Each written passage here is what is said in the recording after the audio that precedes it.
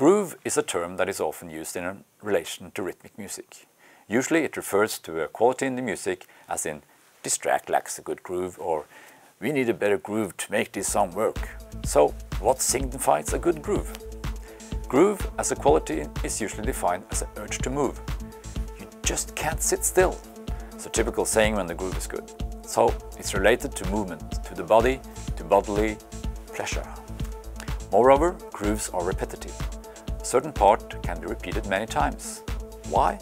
Well, since you have to learn how to react with your body, learn the moves, and then you repeat it and enjoy again and again. If it had constantly changed, you would not have been able to predict how to move. But again, if the groove is too static for a long period, you might find it boring, so good tracks have both repetition and variation, usually. The most common grooves used in dance music and modern pop music are very pulse-oriented. There is no doubt where the pulse is. Sometimes the pulse delivery can be so powerful by itself that it forms a good groove. But usually there are other elements that pull in other directions. Dum, dum, dum, dum, ga, ga, ga, ga, ga, ga, ga, ga, ga.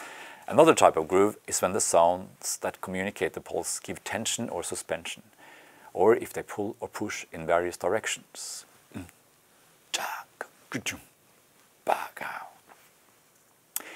I'll end this video with a short movement-oriented analysis of a groove from a dance music track. First, the combination of bass drum, hand clap and hi-hat. These three communicate the pulse.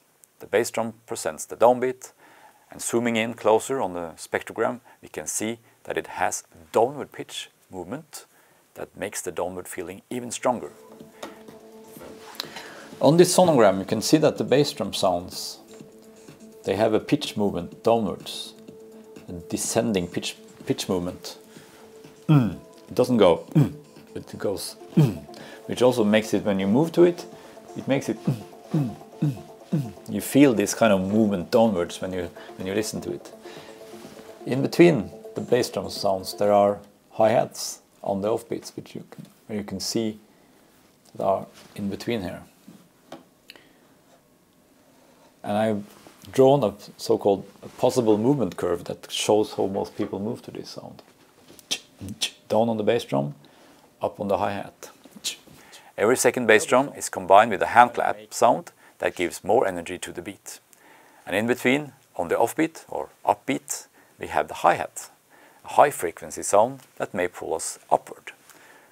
So I draw a possible curve for an up and down movement that can be experienced through, for example, head nodding or body bouncing, with the low point being the bass drum, even lower to show more energy when the snare drum is added, and upwards to where the hi-hat hits. The groove here also has a pattern with a vocal-like sound that works to make it more exciting. Vocal sounds also present the possibility to sort of sing along, make a similar sound producing action. Later in the track there is a synthesizer sound with a pattern that also follows the same path of moving upwards in pitch in line with this up and down movement.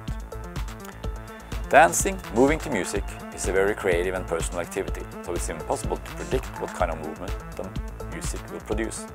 Still, good DJs and good producers know how to make it work.